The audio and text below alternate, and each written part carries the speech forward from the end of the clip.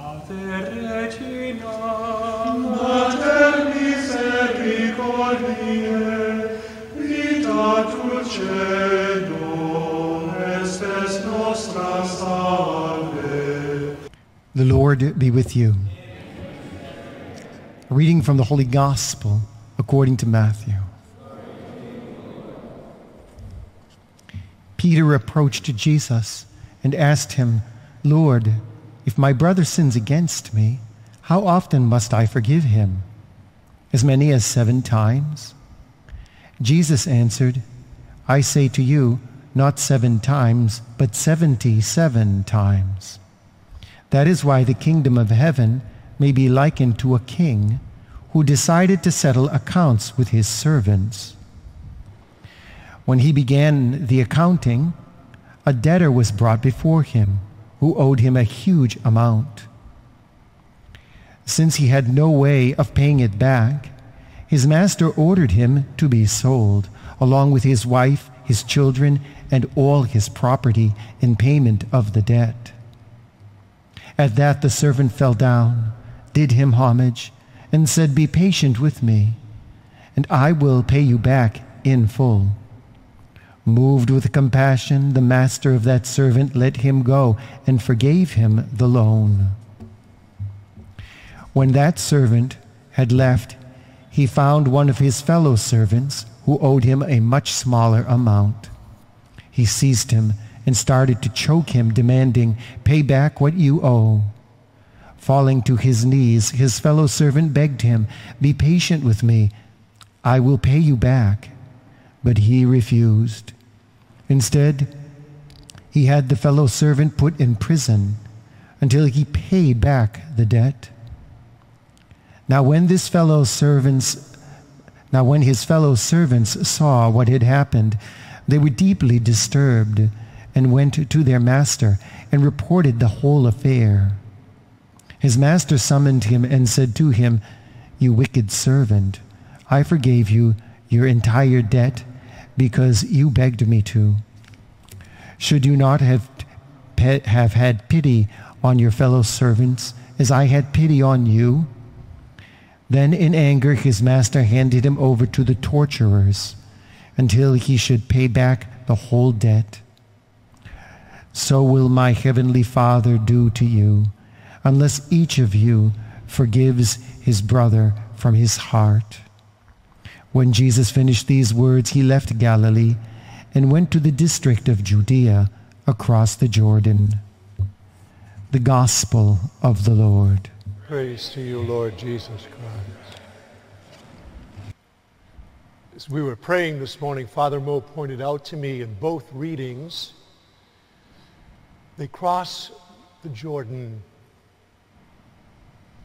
And in the Gospel, when Jesus goes beyond the Jordan, as he crosses the Jordan, he's heading to Jerusalem.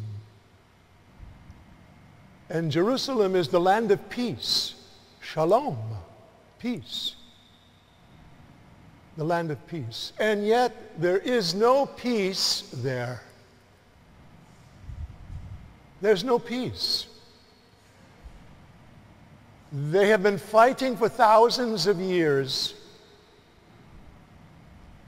And what's interesting is that you would think that they're fighting about the land.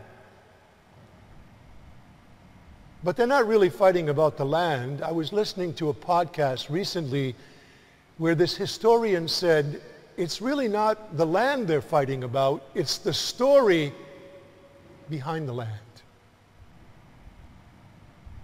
The story behind the land. So if you read the Bible, the Old Testament tells you the story of the Jewish people as they traveled out of slavery into freedom. And they're fighting for that land which God gave them. And yet, where the Temple Mount used to be, where the temple was, there is a mosque there now. And the Muslims are fighting for that.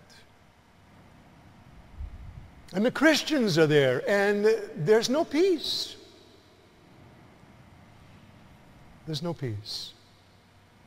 Because each group is fighting for the story behind the land. What's interesting about the first reading is that Joshua tells the people, sanctify yourselves because God is going to be doing some great things in your midst. In other words, get yourselves cleaned up. Get yourselves cleaned up.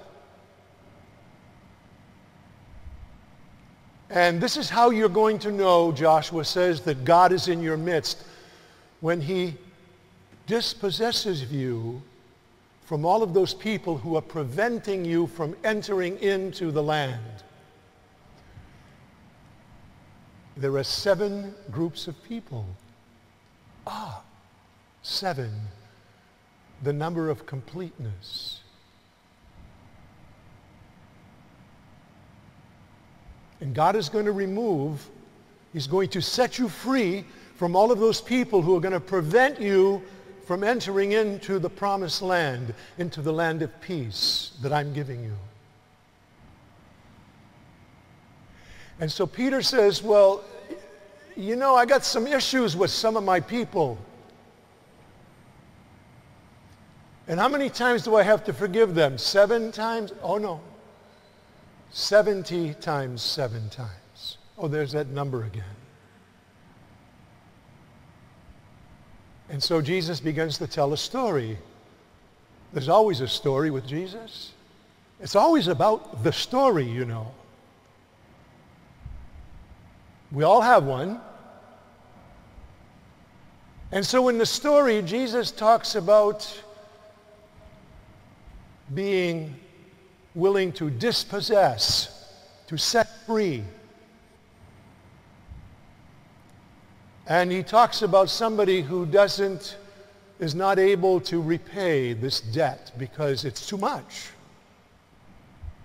It's too much. And he's set free from the debt. And then there's somebody else who owes a much smaller amount, and he's set free as well. But he finds somebody that owes him some money, and he's unwilling to dispossess, to set free. And what's interesting is that Jesus calls this person who is unwilling to set somebody else free a wicked servant. Interesting that it's not the person who sins who's a wicked servant, it's the person who refuses to allow somebody else to be set free as a wicked servant.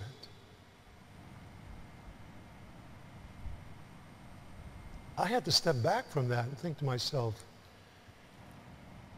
well, every time I refuse to forgive somebody, I refuse to dispossess them. I refuse to permit them to enter into the land of peace. I hold them hostage.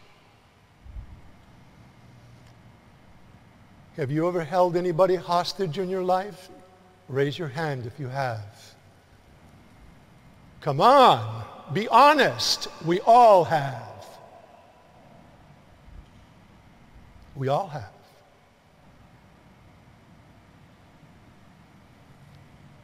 Shalom, the Jewish people say, peace. Jerusalem, the land of peace, and there is no peace.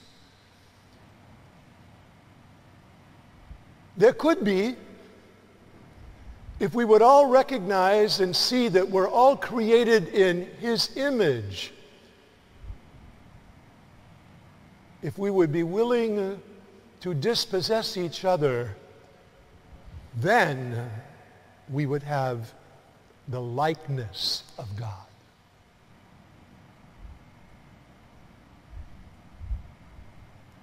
Shalom. Peace be with you. Regina Celi, letare, alleluia, qui aquam meruisti portare, alleluia, resurrexit sicut dixit, alleluia, ora pro nobis Deum, alleluia.